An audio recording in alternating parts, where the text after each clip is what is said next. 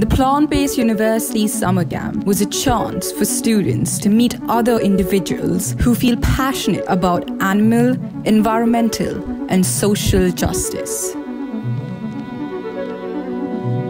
Animal farming and fishing combined produce up to 49% of global food-related greenhouse gases.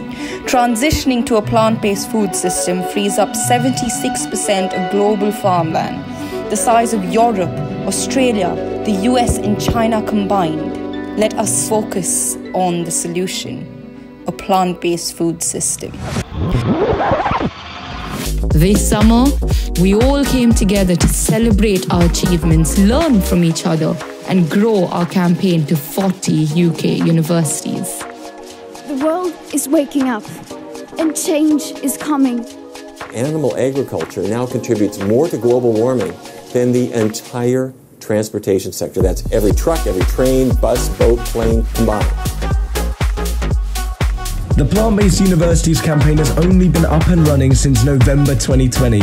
Already we have seen meat-free Mondays at London Metropolitan, default plant milk at University College London, and lowered price of plant-based food at Bournemouth University.